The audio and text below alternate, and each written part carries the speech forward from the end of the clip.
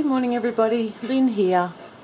Well, here it is, Friday morning again. Friday seems to be filming day for me. It's the one day of the week that I actually get a little bit of time to myself, so it seems to be becoming a habit that I film on Friday, which is a good thing. I just thought I'd jump on this morning and just go through this week, the things that I've been creating this week. It's been a really productive week for me this week. I have actually managed to clean and organise my entire craft room. I'm lucky enough to have a bedroom in our house just dedicated just to my craft room, so it's great. But it just gets so messy, so I've spent a good part of the early part of this week organising, cleaning, rearranging, boxing things, so it's been great. But of course now I don't know where anything is, so it's a little bit difficult when I want to reach for something and it's not there. But in any case, it's been good because it's given me a lot of inspiration, finding things that I had forgotten that I had. So this week I've gone back into sewing. I love sewing. It was a passion that I discovered later in life, as young girls, as teenagers, you know, when you're at high school and you're learning to sew.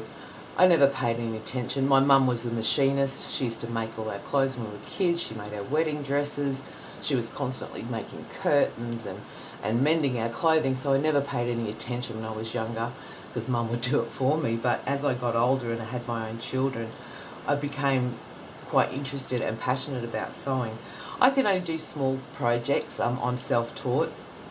But yeah, it's just, I love paper crafting, but sewing is just a different passion. I enjoy both and I try to incorporate the two as much as I can. But anyway, this week I have been making some needle books.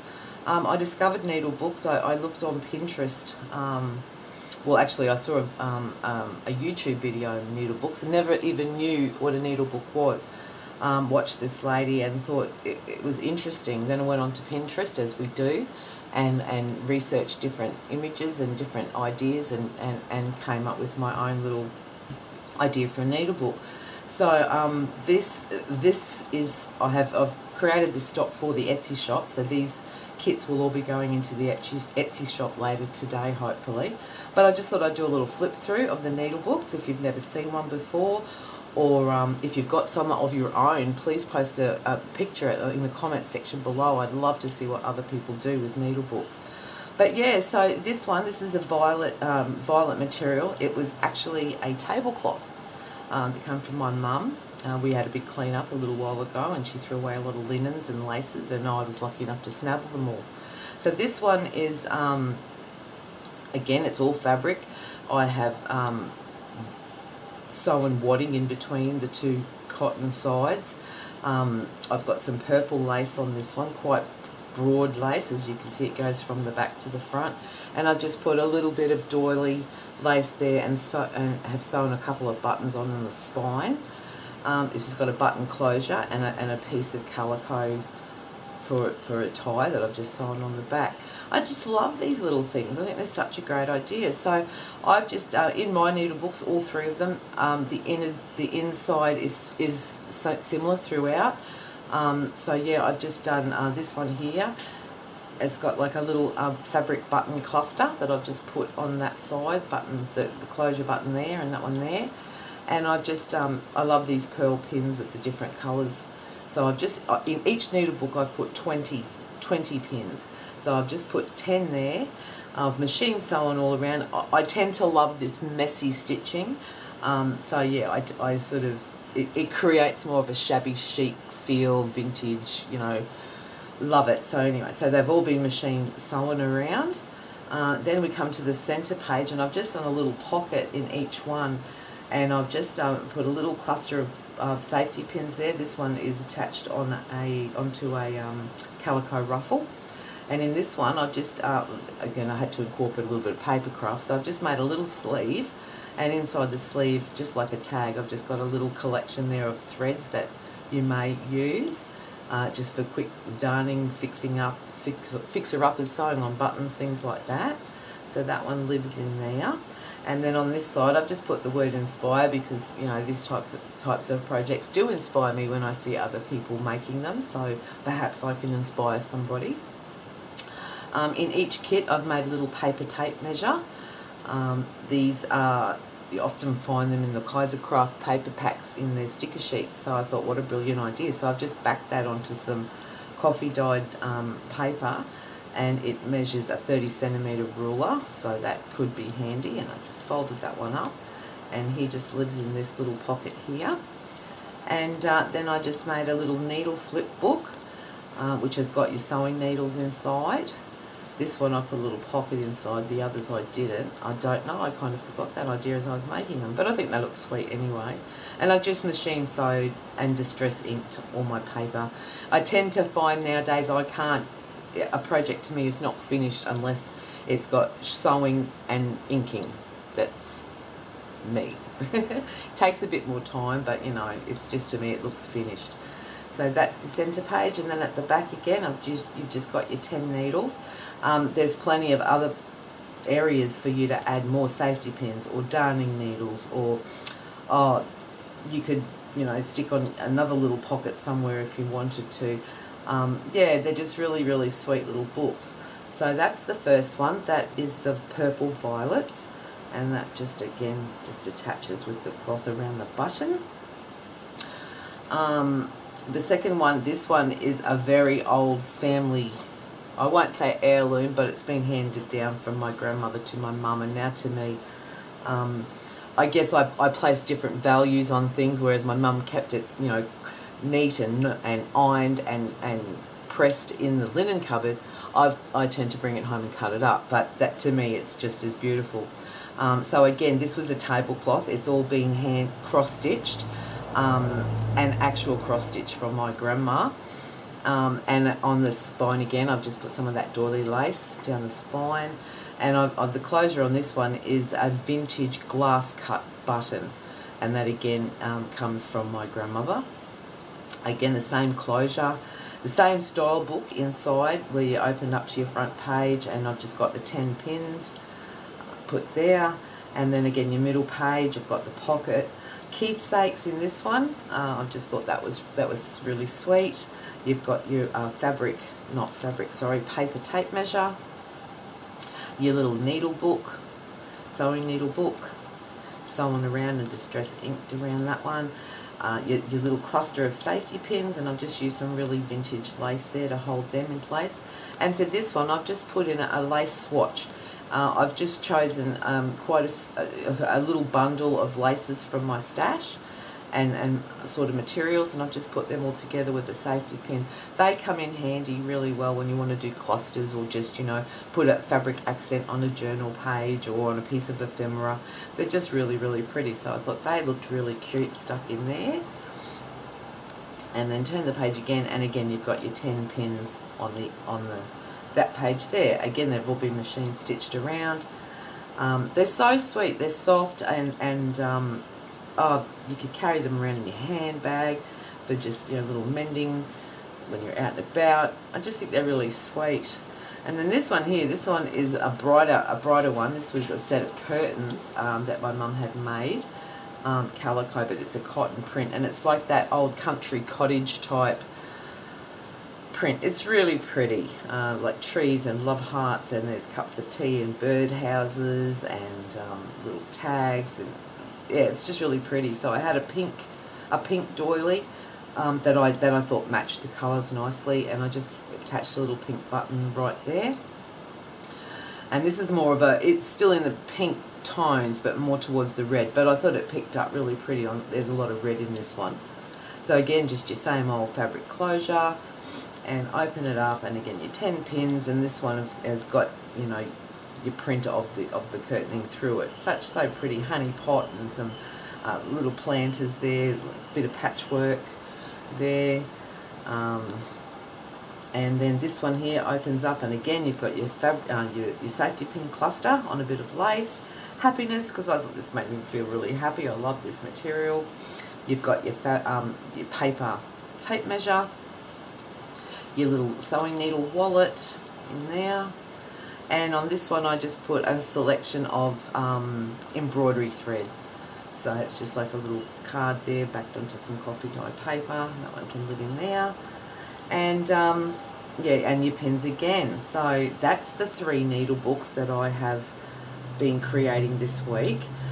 With this needle book, I had a lot of scrap left over, so I just made a little tassel to match. I think, isn't that sweet? You could hang that on the back, on the side of a journal down the spine. You could make it a key ring holder. You could put it onto a child's school bag so they know their bag. Yeah, just really, really easy. I laid out the strips of fabric, pinched them in the middle, and just tied a little piece of satin ribbon around the top, and then threaded it through onto a silver binder ring. So I thought that was really sweet. So for the listings for the Etsy shop, I've also made these little button bags, little calico button bags, and I've just put a little stamp, it's a Stampin' Up stamp on there, and attached it with a safety pin. And I've put 20 assorted buttons in these. So each of one of these little needle books will come with a button bag. Yeah, and I've just put a real selection of buttons in there. All sorts, big, small, you know, different colours, brights and clears and things like that. So yeah, but they're all different. I've got a little bit of a button collection happening, and so I've just randomly chosen. So each kit will come with 20 buttons in the little button bag. So yeah, so that's the first lot of stuff that I've been creating. Yeah, I have had a lot of fun doing these, because again, you know, you paper craft all the time, but then just to come away from the paper craft and do some sewing, it's just a different pleasure all in itself. So that is those, and as I said, they'll be listed in the Etsy shop sometime today, hopefully. That just depends whether my grandson visits or not. So that's the 3 of those. And then I thought I've seen a lot lately. I don't know if it's just a new phase that's going around again, or if it's always been in the junk journaling world, the crafting world, but I've just seen a lot of it at the moment, specimen cards. And I've looked at just different digitals, and I've looked at different tutorials, and I thought, I'm going to give this a go, you know.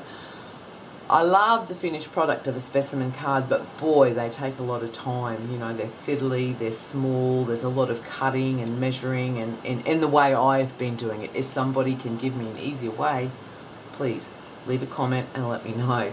But yeah, doing the needle books, I came across, I had the sewing needles, and I looked at that, and it was like a little wallet that needles sat in, and I thought, that's a really great size for a specimen card. So I used that as my template. And yeah, these are the finished products. I've got 2 in this design, the 2 butterflies, and it's just it's Kaisercraft scrapbooking paper, and I've just basically cut cardstock to this shape, and then lined it with the scrapbooking paper. I went through all my papers and found these butterflies, so fussy cut the butterflies out, and then I put them between a laminating sheet and put it through the laminator, and then cut it to size. Now that could be common practice, I'm not sure. That's the way I do it. And then once I had teamed them all together, then I just found some odd little dates and little ephemera pieces from like Tim Holtz and Edith Holden pages and scrapbooking paper, just to put them together to make them look like, oh, they could have been a specimen back in the day, you know, when, I don't know, do people still use specimen cards these days? I'm really not sure. So that's the first set that I did. And then this one was your plants. So again, same thing, I just picked my images, ran them through the laminator, cut them to size, and just with scrapbooking paper and again some little embellishments, I created those, that little set there, again on the back, and I machine stitched around them all and distress inked as I do. So that was those 2, and then these 2 I'm still working on. Although I did make a mistake, I forgot to put my images in between the two papers before I stuck them together. So this one here is going to be awfully thick. But yeah, so it's just your 2, your template, you cut it to the size, or I put it that way actually. Cut it to size, and yeah, just decorate it however you feel. Get your images, and again these have gone through the laminator, they're yet to be cut, so you just find where it needs to be cut, and yeah, and glue it all together, and I think they look really, really lovely. They're just a different version of ephemera. The next journal that I want to start on is a botanical journal, so these will be brilliant in that journal. Yeah, so I was really pleased with them. I thought, that may not be the traditional way that you do specimen cards, but it's working okay, although, like I said, extremely fiddly. So yeah, that's really about all I have to show you today. It's really lovely sitting in this clean room. I've got plenty of space. I've got my tables much bigger. I've brought in another table that holds all my supplies on the other side of the room, so that's been wonderful. And yeah, so I just thought I would jump on. Oh, just one other thing to show you too, before I go with the when I was creating these specimen cards, because you cut out the centre, I had a whole lot of little pieces left over, all perfect little square, or they're not quite square, they're more of a rectangle. But I'm going to make these into just tiny little embellishment cards. You know, I'll just pattern paper onto some cardstock and sew around, and then, you know, put a bit of lace trim, whatever else, an image on there. I've got some mushrooms. So yeah, I'll be creating those as well, and putting them in this next journal that I'm about to start on. So yeah, just little ideas of what to do with your offcuts of cardstock. Yeah, these don't take a lot to produce. Like I said, fiddly but fun. So yeah, that's me. That's about me for today. That's what I've been doing, and now I have the fun job of going out and mowing the front yard. We don't have grass in our backyard, which is a blessing, but my front yard's fairly big, so I'm going to try and get out there before it gets too hot. And yeah, after that, I think I'll come back into my craft room and do a little bit more. Well, I hope everyone has a lovely Friday. If you're in Brisbane, if you're in Queensland, probably the whole of Australia, it's extremely hot, so keep cool. And yeah, I'll talk again soon. Have a great day. Bye.